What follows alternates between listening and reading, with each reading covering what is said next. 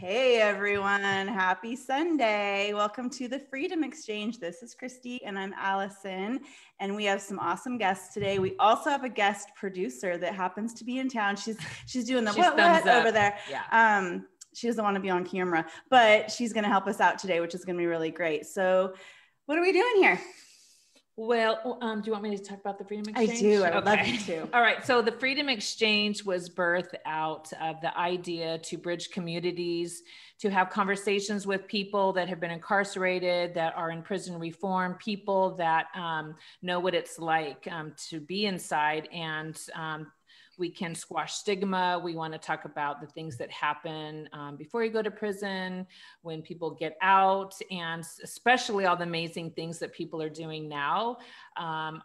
We're really big into bridging those communities. And so that's why we're doing these conversations. We're meeting people from all over the country, which we love. Mm-hmm. And so we're just super excited to have you guys on. Who are our guys? Do you want to introduce them? Yes, Starling and Nitchka. Thank you so much for joining us. We have a mother and daughter duo, which is amazing. Yeah, super exciting. You guys are so beautiful. Yes, absolutely. We've been talking about how beautiful you are all week. So you guys watching, look at our event page, because the picture we put up is just like super cool. Ooh la la, yeah. So good.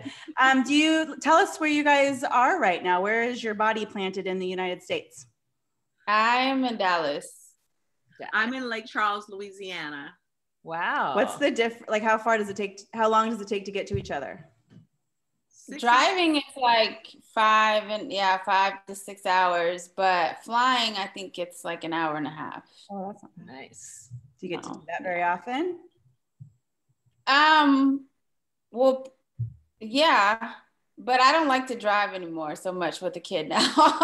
It's a different drive. Yes. But my mom has, oh, go ahead. I was just say Starling, to our audience, has a beautiful, sweet little thing. How old is she? She's almost 2. Yeah. Perfect. Yeah. So my mom flies out here though, more so now that I had my daughter, she'll come out here and stay. So good. Well, I'm really happy to have you both. I was super excited to meet you and Starling. We had a great conversation while I was on a walk, and we just had it all out. So it was good. And now I'm excited to include you in the conversation, Nitchka. It just, the conversation dovetails and you belong in this conversation. So I can't wait to unfold this whole crazy story of your last many years. I wanted to start with you, Nitchka. Could you tell us kind of the gist of your story and what led you where you went?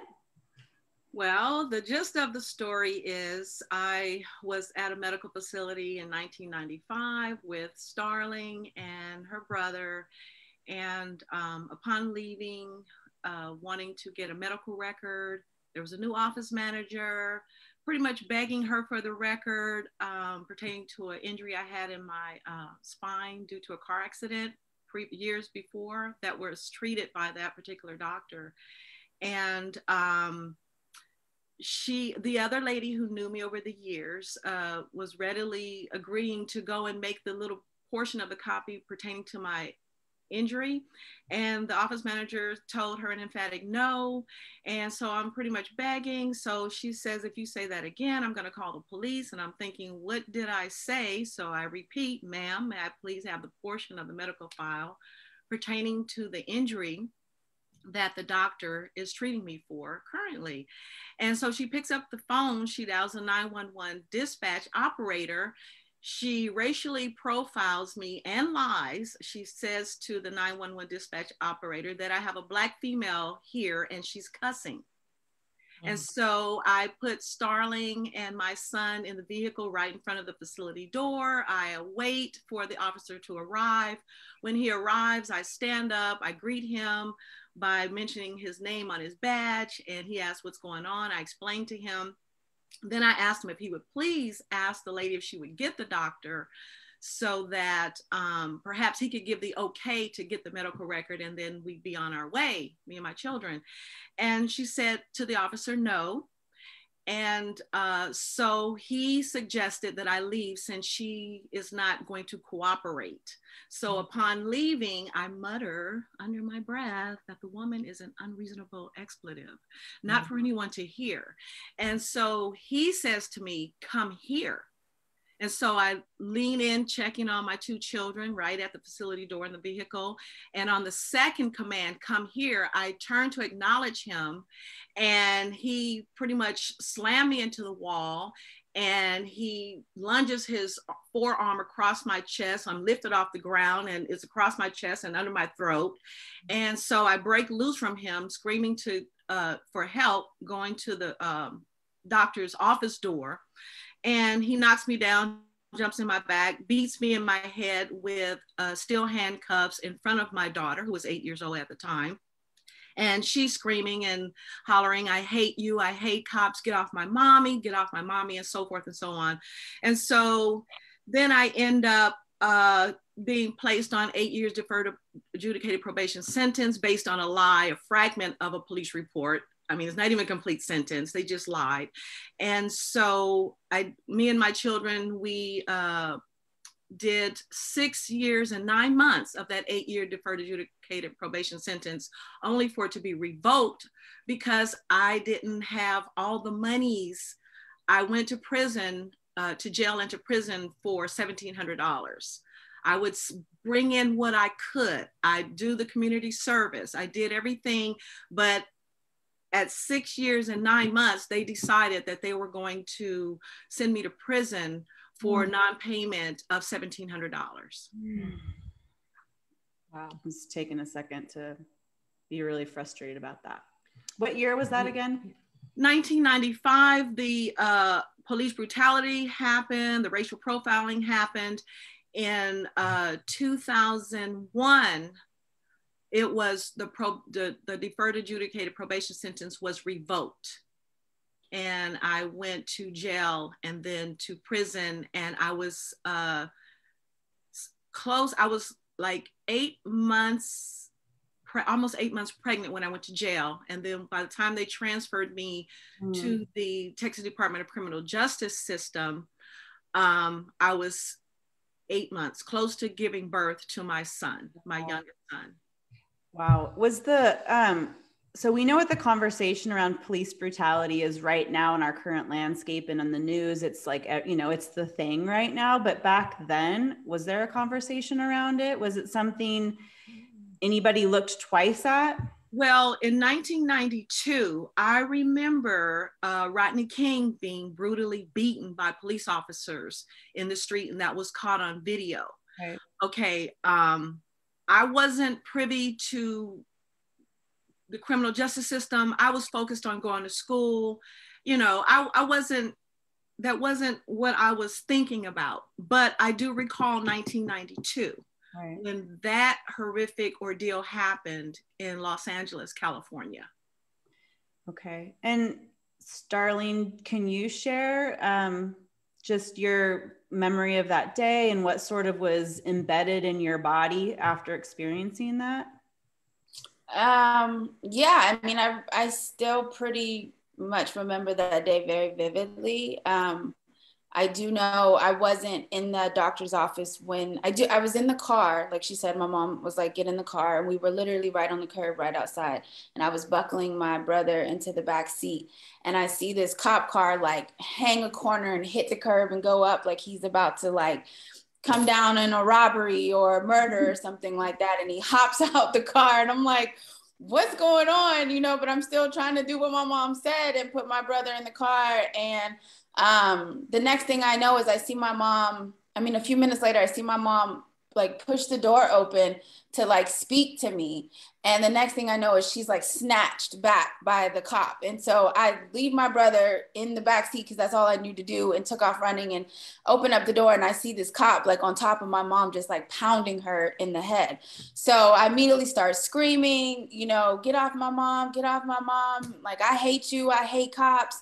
And after that, I kind of really, stuff kind of slowed down. I really don't remember too much of what was said, but I do remember being at the police station and they were taking pictures of this cop's face. And I think he had like, it was very pink and red. I remember that, but he had like a small scratch on his face, and they were literally laughing about what had happened. And then I hear them talking about my mother, like saying, why didn't anyone tell me she had this going on, or that she had, you know, mental health, or this. And I'm like, you literally just beat the crap out of my mom, and y'all think this is funny and you are joking about it. So from that moment, my life with law enforcement completely changed. I never looked at cops as good, or that they help people, or that they will help in any kind of situation. And, you know, at the time, like my mom said, I was still so young. I do remember the Rodney King, but it just wasn't, we didn't have cell phones that recorded. It just wasn't prevalent. You didn't get to catch,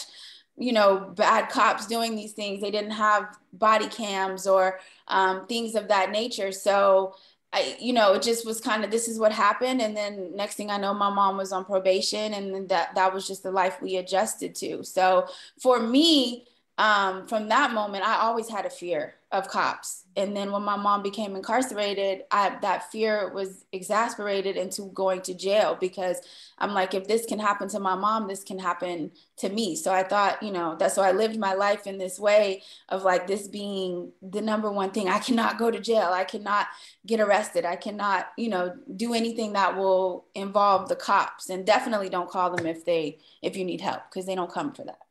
You shared with me kind of your trajectory from that moment on when you were growing up. And do you want to share about that, kind of how you tried to stay the straight line and do the right thing, and all the things you were accomplishing in your goals as you were growing up? Yeah, I mean, I'm already an overachiever, I would say, in spite of that happening. But, you know, I thought that, well, let me just try to live right. Let me go to college, which was something I wanted to do. So I can't say that this like fueled that, right? But it was like, if I do this, if I go to school, if I graduate, get my degree, get a job, start working, like I will avoid this penal system. Because, you know, it wasn't just, that was the first step into it. But then my mom goes to prison while she's pregnant, right? And I'm 15 years old in high school. And so I have to go live with family. And then my aunt, my mom's sister, and I have to fly to Galveston to go pick up my brother, only being 3 days old, you know? And so now I had guardians, but I'm also responsible for helping my aunt with my younger brothers. So it just was a lot of weight on me. And then, you know, my mom is telling me, writing me different things, which was her outlet. She was venting, right? Because she didn't really have anybody else that she could talk to. And I didn't get to talk to her on the phone. I don't know, maybe Mom, I don't remember talking to you on the phone like that, maybe once or twice. So it was all through letters. So, you know, I just tried to stay straight, and then thought I did everything that I could. I mean, there was a situation in college when you know, it is Domestic Violence Awareness Month. So I was in a domestic violent relationship, and went to jail, and the cops never helped me then. They never asked me what happened. I mean, I had black and blue eyes, my hair was cut, I had burns all over my body. Nobody asked me anything about what happened to me. So that just kept, you know, triggering that the law enforcement is not on our side regardless. And then 15 years later, you know, found myself indicted by the feds. And it's crazy, because I do remember I wrote, and my mom sent this to me. I have a picture that I posted. I drew out a picture to my mom when she was incarcerated when I was 15. And I said, keep your head up.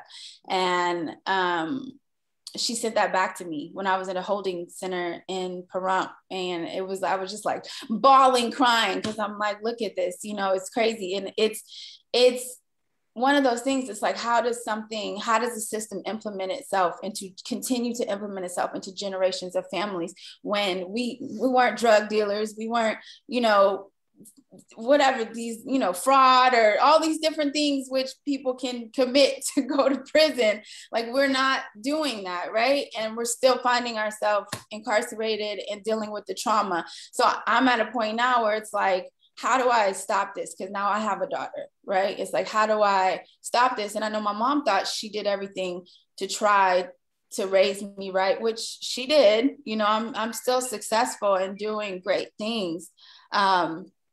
But yeah, and I can talk about my documentary a little bit later, but that's what I'm trying to explore, is how this system implements itself into generations of families the way that it does. And that's a big weight to carry, you know, like you said, when you're talking about the generational aspect of it, that's a big weight to carry. Say, how can I make sure this doesn't happen to my family with my child? That's a big weight. It's hard because I think a lot of parents, like my mom, you know, I'm sure she carried that weight once I was incarcerated. And I kept telling her, I would talk to her and be like, Mom, I'm at the camp. Okay. It's a little cupcake kind of fairy over here. It's not the TDC state Texas prison that you were in. So I would always try to like ease her mind when I talked to her on the phone, even though I was dealing with a lot at the facilities that I was at. You know, I tried to ease her mind because I know she kept replaying in her mind this type of stuff that she went through. And I know that was heavy on her as well as a parent. Just for a little more insight into who you guys are outside of your story, I can start with you, Nitchka, but who were you in the prison community? Like, what role did you play in the women around you? You know how the saying is, you find Jesus when you go to jail. Well, that wasn't my case. I knew and walked with the Lord, had a strong relationship with the Lord prior to being incarcerated. So the role I played in the community within the carceral system was that of leader. And I helped the women around me. I helped them. There was a lady who was cold. I mean, just shivering in the jail. Okay, I get her a sweatshirt from the commissary. You can't hand it over, but sit it at the table while we're sitting there having Bible study. That's for you, you know. And then there was one young lady who wanted to stab me with a pin while I was pregnant, and we were in this cage. And so I pressed the button and I asked for the CO to come out, you know, let me out so she could calm down. So I went out and I explained to the CO, I want to address I don't know what they call the squad, wherever we were in that cage, I want to address the ladies there. And she allowed me to do that, to let them know that we're in here, we cannot leave here. So we're going to have to be more understanding and more compassionate towards one another. And so the young lady who wanted to stab me with the pen, I asked her when I went back into that cage, I had the top bunk, big and pregnant top bunk, and she had the bottom. At any rate, that was difficult. At any rate, so I tell her, listen, we're going to go out here and we're going to hush this talk about any violence taking place in here. So I want you to stand up there with me. The CO already said that we can do this. So you and I are going to shut it down and let these ladies know that you and I have no problems. There's a misunderstanding. Okay. And don't ever take a pen to me ever again. Yeah. Don't do it again. I'm not gonna do this. You know, but that was the role that I played as leadership and helping the women, having Bible study. I knew it was like, okay, God, when I asked for help, and asking my mother if she would please get a lawyer to try to get that probation reinstated. And she says to me, Nitchka, are you afraid? That's my one jail call. And I said, no, Mom, God didn't give me a spirit of fear, but a power of love and a sound mind. Let me go see what God is doing in my life. Because I knew at that point, that wasn't help that my mom could do for me financially or what have you. So I had made up my mind, okay, God, this is your will for me right now. So this is where I'm going. So, yeah. I have a question about the money, because I don't know if our audience would know. So why did you owe money? I owed money because all I could pay while on probation was like $20 here, $50 here, $30 here. I do whatever I could financially. Pay towards. And what were you paying fine? Towards? What was it? A fine? it was the fees, whatever. I don't know exactly. I have the records and everything. I don't know exactly right now off the top of my head exactly what it was. All I know is about $1,700 that I was still behind after serving 6 years and 9 months. I was in school working on my master's degree. I was I was going to say, people don't realize that when those sorts of things happen, there's fines, there's fees, there's restitution. So it's not just like, you're on probation and you just have to stay out of trouble. There's this whole other. Yeah, it's money involved. It's money involved. And then there was, there's money involved. And then there was an election. So you're re-electing your judges, you're re-electing your DAs. You know what I'm saying? You're doing this election. So this is the election time that they decide to revoke. You see? So however that works politically, that's a mechanism that is done in the system. That's why it's all systemic. So it all works and correlates together in caging people and setting up ways where they're going to fail. The system is failing the individuals. It's not correctional. It's not restorative. It's none of those things. It's penal. It's business. It's penal. It's political. Yeah. It's a sad systemic mass incarceration monster is what it is. It's easy to get involved and it's hard to get. It's almost impossible to get out. Yes. And especially depending on who's in the political system, their constituents, hey, we're tough on crime. Like, what does that mean? People don't, there's so much about it. I tried to pay that whole amount off just to get it out of the way, but that didn't happen. I had asked for help and I didn't have the help to do it. So I did the best I could. I just knew people would want to know, like, well, what are you paying? Like, there was not a fraud issue. There wasn't. So I have a friend right now that's, the charges are still being figured out what this person's going to be charged with. And they have to pay for all the counseling and all the appointments and all of the drug tests and all of the everything that he has to go through. He's getting billed all along the way, yet he lost his job. And I know there's consequences to, unlawful behavior, but it starts to build up. There's so much they're requiring him to do right now. And it's just building and building. And it's just becoming it's big business for a young person right now. It's big business. It's big business. Just to touch on what you said, Christy, I don't think people understand too, especially, I'm not for sure for state, but in the federal system, you have to start paying those fees while incarcerated. Yes. So if you don't have, and they base it off the money that you get on your books, right? So let's say, for instance, it's Christmas time and I got a lot of people that gave me some money, but I don't get that money all the time.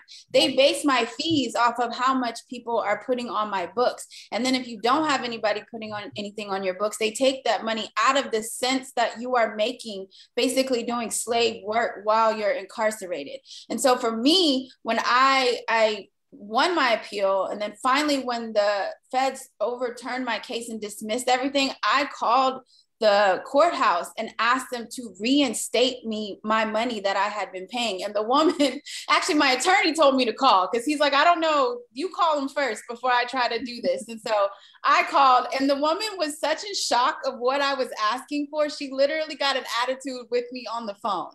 And I was like, well, all of my charges have been overturned. I need to be reimbursed for all of the money I have been paying these last 2 years. Absolutely. So she said, right. So she said, well, your attorney has to present that to the judge, which he did, thankfully. But they had never heard of such a thing. And I don't even think people who win their appeal and are immediate release in those type of ways, I don't think, they understand that they even have the rights to do that. So it makes too much sense. And why would anybody give you pushback on that? You didn't do the thing and they were wrong. And why should you even have to ask for it back? Yes. Here you go. Here's your paperwork, and here's the money that we took from you that you won your appeal on. So they would have never given it back. No, they wouldn't. Did you get it back? Yes, I did. I ended up, they sent me a money order like months and months later. Oh, with interest? No, I didn't get interest. I'm going to go back to the question I asked your mom. And Nitchka, I didn't just hear leadership. I heard absolute motherhood in how you were describing that, like a mom in there. Well, on that note, I want to say something too on that is that I know when I first got to Carswell in Texas, I had already been in two years or so, but it's after I got sentenced. And so you don't know what to expect. I thought I was going to camp in California, and I ended up going to maximum security in Texas. I remember those ladies that did those types of things that you're talking about. It makes me emotional. I remember the lady that started singing a gospel song that I had never heard, that now every time I listen to, I get it's almost like this blanket. I don't want to sing Kumbaya, but it feels like a blanket of love. Like, I'm going to be okay. There's someone here that is like, not going to be like super mean to me. And there's something about their heart that my heart attaches to, and I'm going to be okay. And I specifically remember their names. I remember what they, everything about them, because it's such a contrast to what prison's about. Mm-hmm. So the fact that you did that is, I'm sure that carried weight and still does to the women in there. It's a big deal. And the Jesus thing too. I was like, I am not finding Jesus in jail. That's disgusting. But he totally had other plans. And so, but I remember that thought because you hear about that in the movies, and it's like, well, honey, he has your undivided attention. And I said, well, that is true. So we'll pay attention. Right. But anyway, I just had to throw that in there because it's true. I remember those ladies, and it's a beautiful, loving thing in a really horrific environment. Well, and it doesn't have to end there. I'm sure that you remember those, and you are that for people now because you knew how impactful it was. Yes, in your own way, girl. Now I'm like, okay, your turn, Starling. Who were you while you were in the camp? Okay, so just to give a little context, so you heard my mom's story. And because she took a plea, although she did nothing wrong, she took a plea, right? So going through my case prior, I was on pretrial for 1.5 years, battling anxiety, depression, all of these things from dealing with this case. But I refused to take a plea because the plea had nothing applicable to me. There was money that wasn't mine. I mean, millions of dollars, cars, Range Rovers, Benzes, mansions, pounds of weed, stuff that was not mine. So at the very end of the plea deal, and this is what they do, they give dummy plea deals, and especially to women, especially if you can't afford representation, right? At the end of that plea deal, out of all this stuff, it was like 5 pages. It says, if you take this plea, if you sign this plea, you will give up all your appeal rights. And something just did not resonate. I'm like, I can't. I wanted to do it, sign it, get it over with. But I told myself, look at what they did to your mother, and I'll be damned. I said, if I'm going to do time in prison, we're going to war with this, because I'm not just going to sign over my rights to y'all. So if they wanted me to sign for 2 years, if y'all want me to give away my rights for 2 years, well, y'all going to have to take me to trial and force me to go to prison for 2 years. So I ended up doing the 2 years, but because I did not sign that deal, the government superseded the indictment and charged me with 13 more counts. So I was originally only facing 1. And then about 3 weeks before my trial was to start, I was looking at over 100 years if I was sentenced to the max on each of those. So prior, I was trying to pursue my dreams and follow my passions, but I couldn't focus on anything really. I was married, at the time. I was living in Atlanta trying to, I was writing for a bunch of different magazines while working, but I just really didn't have that focus. I had to get closer with God. I had a prayer closet, and I said, look, God, I don't read this Bible every day, but I need you to talk to me through this thing right now, because I don't know how to battle this, and this is not my fight. So I literally remember being in my prayer closet, and there was a stack of papers that the government has sent, the discovery, which is the evidence that they're supposed to give to you once you get indicted.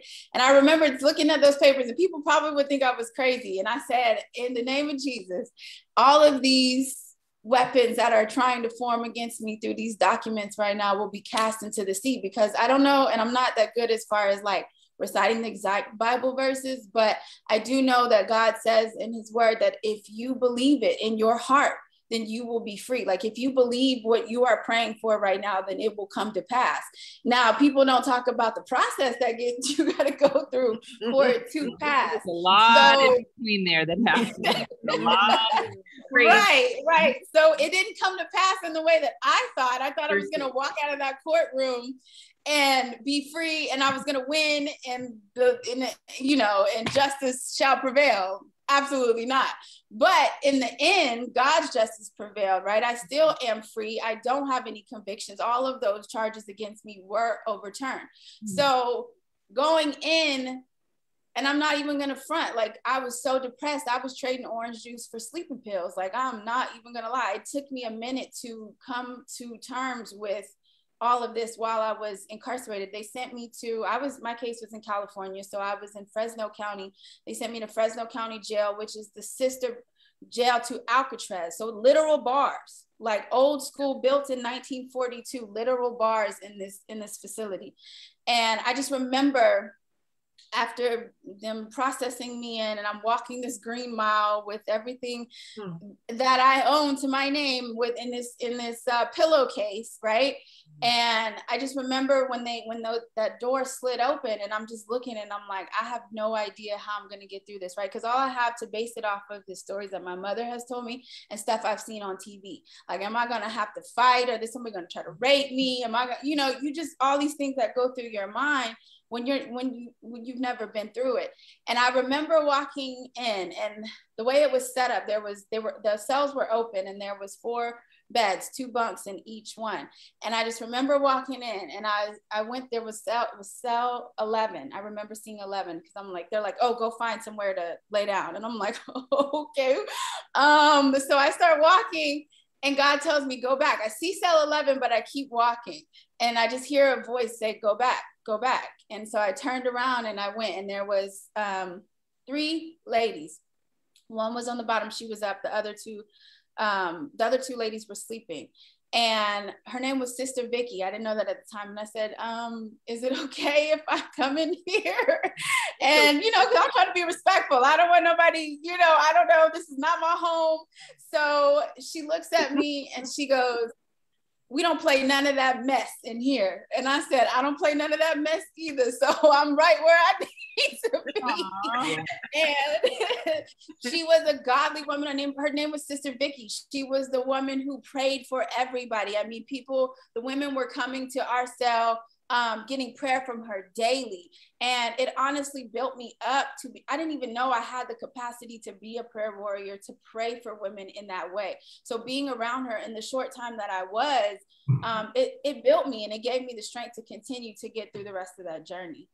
Isn't that amazing? Yeah. I mean, it's just crazy how in such a dark, horrific, scary, I mean, I can imagine you walking and your knees are shaking, you're like, yeah, I remember I went to lay my head down at the new place, and the lady goes, well, she said some other words I won't say on here, but she's like, she said, that's where my head lays. And so I'm like, oh God, I don't know what, you don't know what to do. You don't want to step on anybody's toes. But then when you meet that person that is a kind and gentle and you feel safe with, I mean, that's huge in a place like that. Mm-hmm. And God, I mean, the work that he does in there it's long lasting, I think. That's a great segue. It is. What are we talking about? So let's talk about, who you were before and after seems a little bit, how do I say it? You did change. You went through a major life experience that a lot of people haven't gone through. And then you come out and you're walking around and nobody knows you've been there. If you're just walking in a grocery store or walking down the street, yet you have this really, really profound experience you've just been through that has changed you and shaped you. And, we talk about it being your superpower. It's giving you something special and unique that most people don't have. So what would you say are the most profound things that shifted in you after that experience that have led you to, which we will get to right after this, where you're headed now? While I was there, I could say I just got really laser focused on myself and what my purpose in this life was. I always, would be pouring myself into other people because that's just what kind of person I am. I want to see everybody accomplish their dreams. And on top of that, having to keep your household together and pay bills. And, so there, I can say, as horrific as it was the first time I didn't have to pay rent. It was the first time I didn't have to cook food.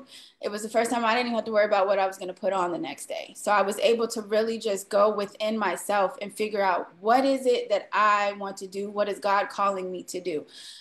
So I got that focus. I started that work before I ever even got released. So while I was there, I wrote and wrote and wrote. You know, I'm a writer first. I wrote and wrote and wrote. And then by the time I was released, I had 6 feature scripts written. I had 2 books and 3 shorts. So by the time I got out, and I'm grateful because a lot of women, and this needs to be discussed and talked about, don't have support when they are released, right?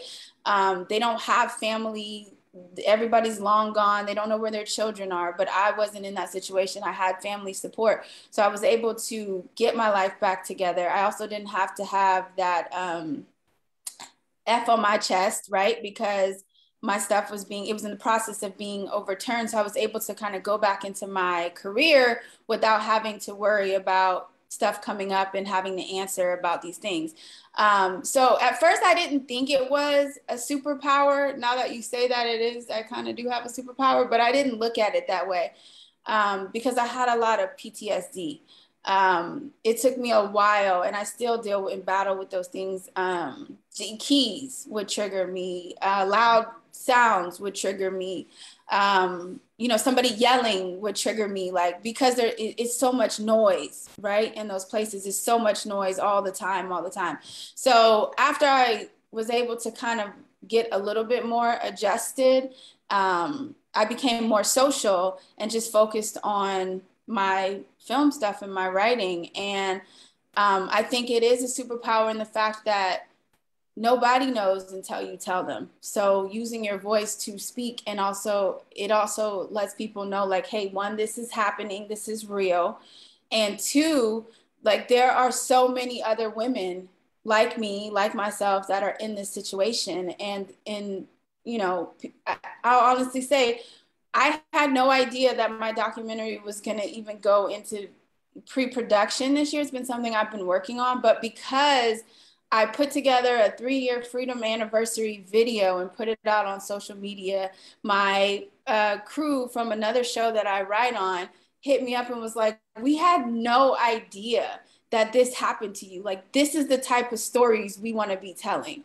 And I'm like, oh, really? Wow. Like, okay, let's do it. So I feel like, I know not all women are able to speak about their experiences, because some women, I mean, I've heard the worst of the worst, and I'm grateful that I didn't have to go through that. Like, even now, I just saw a video last night in Coleman, a young woman serving time there was raped by a prison guard and was pregnant, and she fears for her life right now because she spoke out. And I mean, how can you cover up a pregnancy, right? And he's going to get out before she even gets out.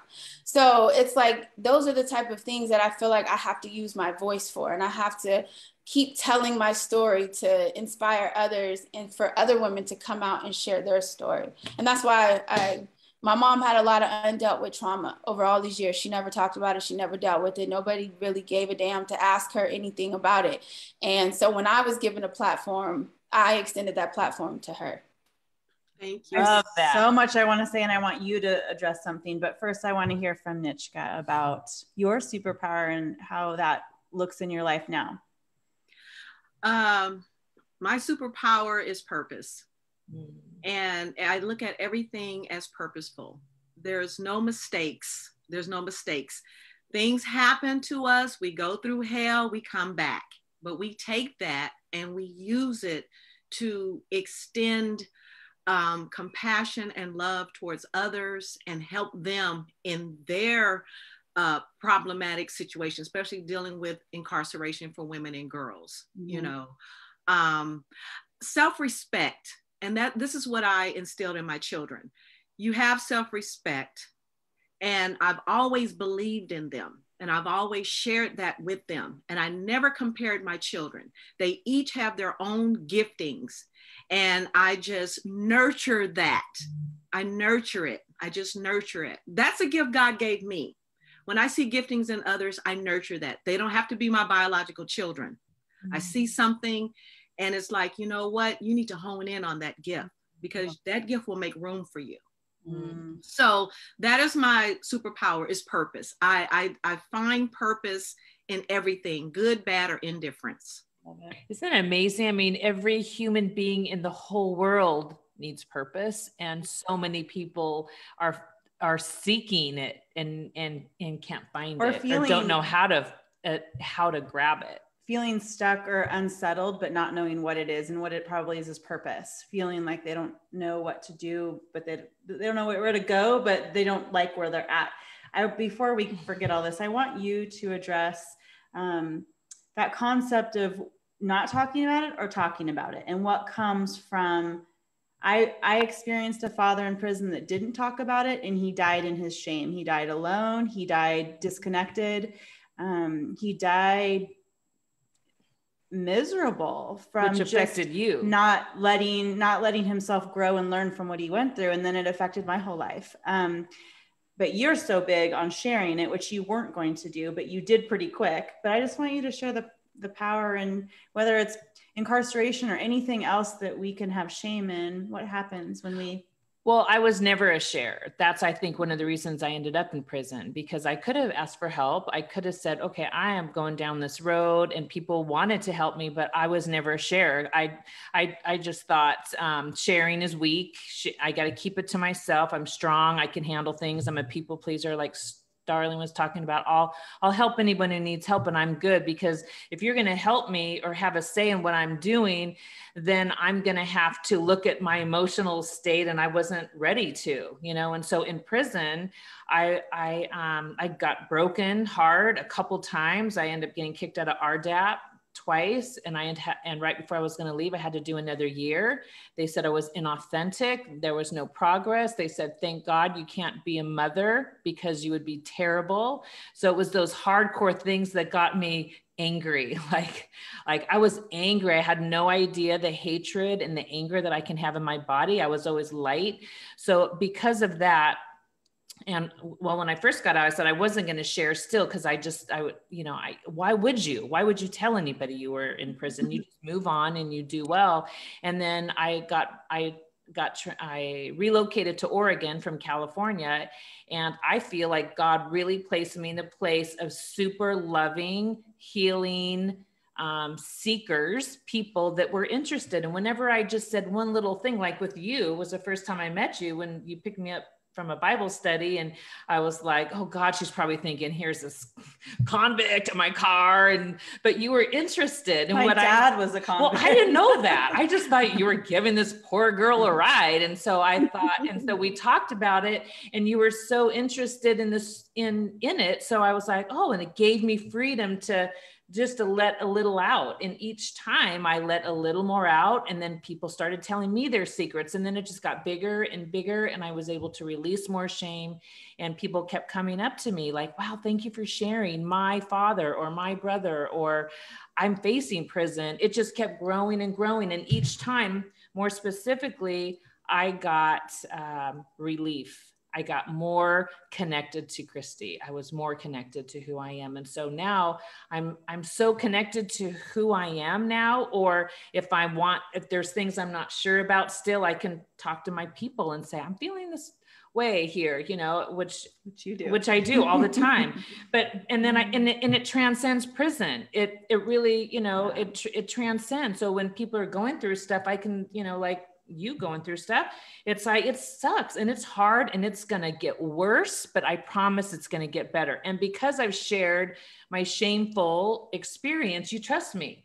Mm-hmm. And then and I say, oh boy, I got a story for you too. Yeah. And then now you have a story, and then and then it just keeps going. And that's why we're doing what we're doing with you guys, because it is our superpower, because it connects us back to ourselves. As soon as we cut something off to say, I'm not going to talk about that, it's part of us, so you're denying a part of you. Yeah. And I'm judging it. And if I'm going to judge something about myself, I'm certainly going to judge you all day long. So if I'm not judging what I went through and just believe that it was for a better purpose, like you said, Starling, God, I think, you're like, hey, if you're going to let me out of this, let's do it this way. It's like, that's not the way it's going to work. And it's going to work this way, which is deeper and more beautiful and harder a lot of times too. Well, I would say you would not be where you are today, talking to judges and senators and writing and passing bills and being approached by filmmakers, and the list goes on. And not one of those things would happen if you were quiet about everything,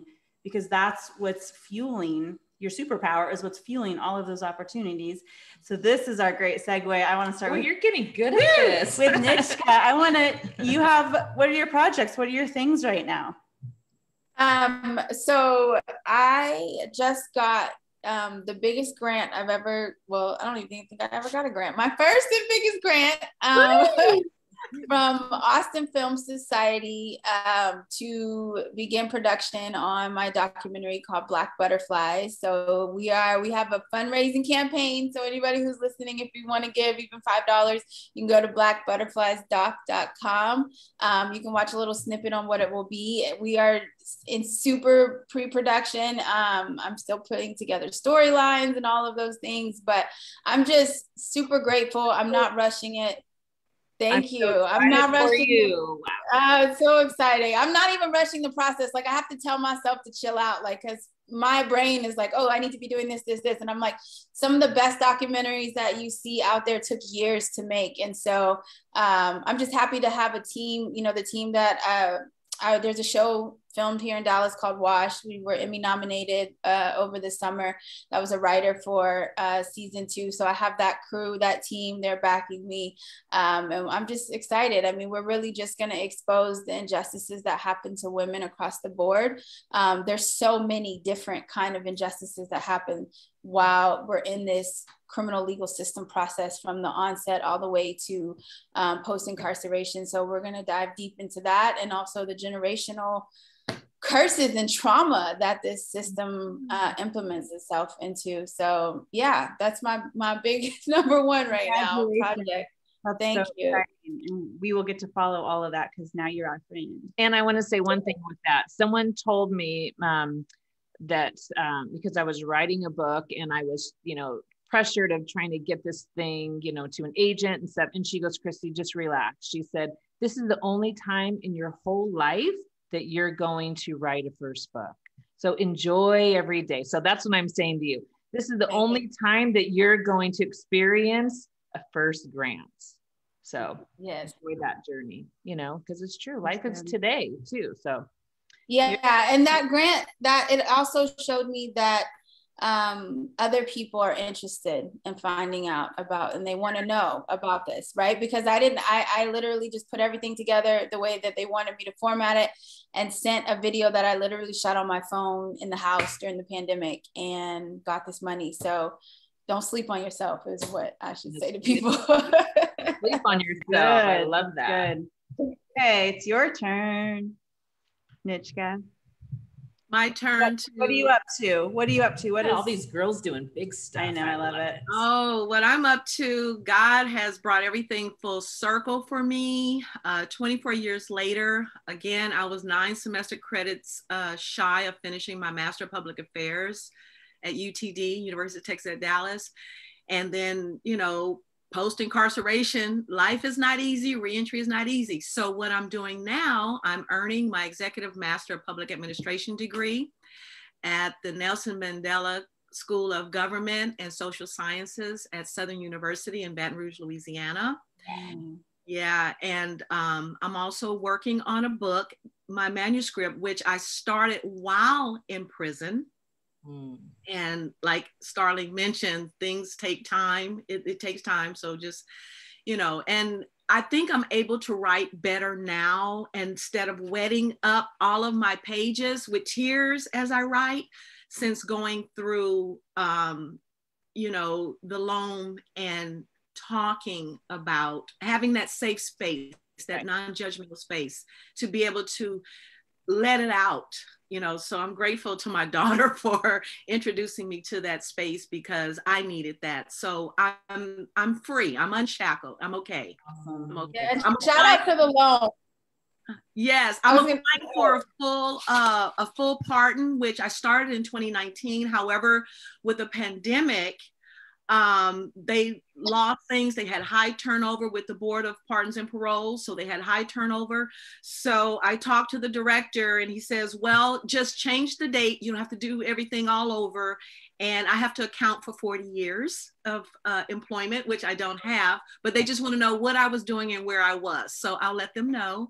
So hopefully those things will get completed, you know. And I just want to say, I'm so proud of you, Mom. And also shout out to the loan, because I was in the Faces of Women in Prison inaugural cohort. Inaugural cohort. And I'm now employed with them as a digital communications manager. And my mother, the cohort that she is in, is a specific cohort that is funded by the NFL that focuses specifically on women impacted by police brutality, which is something that we need to raise awareness about even more, because it's always looked at as a men's issue. But when women are often, their interactions with law enforcement is often violent as well. So that's it. You guys, that's my shameless plug. No, not shameless. No, that's great. Isn't there a graduation coming up too soon? Yeah. Yep. Mom, yeah, she's graduating Friday. Yeah. October, on my drive for 15th, I think. You get to do a little speech. You get to do a talk. Yeah. Congratulations. So I'm excited. Good. I feel so blessed. You know, I mean, yes, I would say I would never want to go through what I went through again, but because you can't go back like that, the amount of amazing people that we get to meet, that we can call friends from around the country, is just, there's really no price that you can put on that. It's just, it's amazing. Yeah. I feel really fortunate with that. You are so right. Oh, we're getting texts and we're getting comments on Facebook. I'm getting personal texts right now from certain people in Atlanta, and tell us to hurry up, because they want to get to our watching. And we want to get to our speed round. But first, let's introduce or bring our guest producer closer. Oh, so I think there's a question. I have a friend here that I've been friends. Oh, we're not supposed to say. I'm sorry. It's okay. She's secret. She's not. She's secret. She busted She's out. She's my friend from 42 years ago that we've been friends since we were kids. Okay, so here's a question, you guys, that we got on Facebook. Daniel Aaron Moman asks, talk a little bit about how guards objectify women. Did you hear that? Mm-mm. How do guards objectify women? There's a whole that. What did you, do we have time to go into that? No, we don't really have time, but they do. What do you mean objectify? Clarify that for me. Objectify. Like make fun of, call names, comment on their. Okay, I have one whereby I was in the pill line, and I thought the lady was leaving from the window to get her meds, and I stepped over the little yellow line. So the CO told me, he says, hey, you get your ass back in line. And so I said, sir, may I approach you? I'd like to ask you a question. He said, yeah, what is it? So I approached him and I said, sir, can you please explain to me what my ass has to do with anything you're asking me to do right now? Girl, yes. It's respect. And so I explained to him, I said, sir, I don't cause any problems. I'm not going to disrespect anyone. I wasn't aware. I thought the lady was leaving and I stepped over the line. So I apologize for that. But I'm going to ask you to respect me as I respect you. And how'd that go? Yeah. And what did he say? I'm curious. Okay. He has a wife that was working there and was pregnant. And I explained to him, you wouldn't want your wife to be concerned about what's coming out of your mouth pertaining to my ass. Wow. So, and she was a very nice CO. She was a very nice CO. Yeah. So, I said that to him, and every time I saw him on that walk, he kind of dropped his head. So yeah, it's self-respect. That's crazy. But then what happens a lot of times from that is that then you get to your cell and your lockers turned up and all the other lockers turned up, and that extra bowl that you have in there is identified as something to get a shot. I mean, it's scary. So it is. I mean, and I can say, and I know we don't have a lot of time, so I'll briefly talk about mine, but I was strip searched very inappropriately by a woman guard who was gay. lesbian, and I felt that was inappropriate for her. If she's attracted to the same thing, why are you allowing her? If you wouldn't allow a man to strip search us, why would you allow her to strip search us? And I mean, it was just over the top, you know, take off this, take your ponytail out, wiggle your toes, squat, just extraness that I hadn't had to go through, you know, dealing with anybody else at that facility. And I wrote that guard up, and of course I got flack for it, but nothing really happened. But she stopped being a visitation is where she did that at. So good for you guys. Those stories can go on and on and on. Okay. More just comment. Okay, so we're going to do a speed round. So this is just because we love everything that we've talked about, and it's a heavy topic. And I don't know about you guys, but a lot of times when I'm done talking about certain things, I have almost like a little emotional hangover, because it's, you know, we talk about it like it's just, you know, a regular story, and it is, but it's also, a lot of people don't talk about their most shameful or their hard stories. So we try to lighten it up a little bit at the end with some questions. So these are just like 1-word answers or so. Okay, so each of you can answer this. Starling, lemon or chocolate? Chocolate. Oh yeah, me too. What about you, Nitchka? Chocolate. Okay. I said, what if you're lemon and chocolate? That's lemon or chocolate? All of it. Yeah. Okay, good. Okay. Let's see. Starling, what advice would you give your young self? Like, say you're like your daughter. Yeah. Oh, that. Yeah. I would say never doubt yourself. And always listen to your inner voice, because that is the one that is the most truthful and the right one. I agree. Imagine if we could do that. That'd be amazing. What about you, Nitchka? I believe in you is what I tell my young self. I believe in you. I love that. Okay, Nitchka, on a scale from 1 to 10, how cool are you? How cool am I? On a scale from 1 to 10? I am a 10. Don't play. That's exactly what I was thinking too. What about you, Starling? I'm a 20. I'm like cooler than cool. You have your own scale. You get your own second power. Okay. Nitchka, what's your hidden talents? My hidden talent is seeing talent and gifts in others and nurturing that. I love that. I can. The world needs that for sure. What about you, Starling? I have 2 actually. One is that I can crochet, because that's what I learned to do while I was incarcerated. What did you crochet? Did you crochet a bear or a blanket?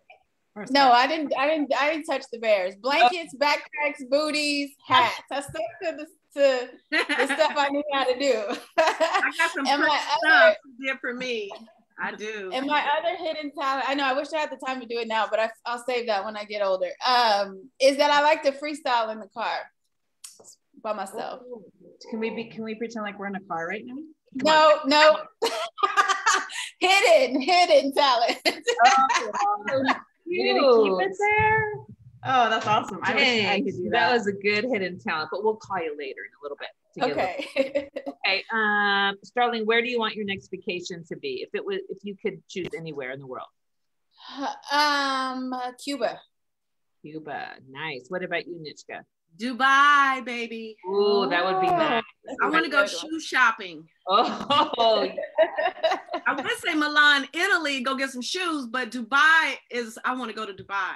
That's awesome. Dubai will have all the Italian shoes there. So you've got Okay, Nitchka, describe yourself in 3 words. Oh, compassionate, purposeful, and I am love. Love that. What about you, Starling? I would say I'm courageous, determined, and giving. We got some bitchin' girls here. Awesome girls. One more? Okay, let's see. Oh yes, our last one is, if you can see any band, living or dead, who would they be? Like tonight, we're going to a concert, get dressed up. Who would you want to go see? Well, it's not a band, but Michael Jackson. I would love to see. I got to see Janet when my mom took me to a Janet concert when I was like 12. It was Janet and Usher. It changed my life. So I would love to. Janet and Usher. Oh my God. That's Nice. What about you, Nitchka? I would like to see Beyonce. I saw that energy. Come on, Tina Turner. Oh yeah. Here. And that energy was just awesome. I would like to see Beyonce because I've seen some video concerts of hers, but live, ooh, that's what I would like to do. That would be amazing. Wow, that's awesome. We would all get along great. Yeah, good stuff. You guys, thank you so much for the conversation today. This was as beautiful and enriching and informative, all the things I thought it might be. You guys brought a really cool dynamic, just being mother and daughter and the generational thing. So thank you so much for sharing. And thank you for having us. In the show notes about the Austin Film, is it the Austin Film? Austin Film Society, yeah. But I'll send you the link so people, if they want to donate or they're interested in finding out more, all that stuff, we'll put it in there. Okay, guys. Well, have a really great night, and we will be in touch. Thank you. All right, talk to you later. Bye. Bye.